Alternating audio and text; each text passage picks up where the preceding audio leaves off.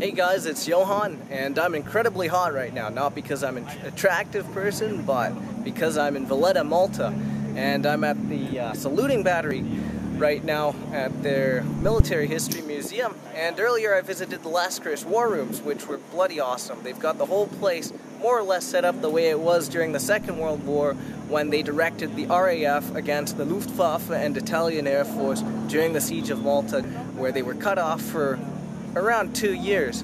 But the reason why I'm making this video is because I saw some posters around that said they just bought 2 new tanks and they need to raise some money to repair them and build a new building to house them. So I figured since we all like tanks around here, I would let you guys know about this, and maybe if you're traveling through Malta, come by here, visit their museum. It's a great place. Or if you've got spare change, maybe think of sending them some of your money. There's probably going to be a GoFundMe link in the description of this video. That's about it. See you guys around. Leaving in gunfire!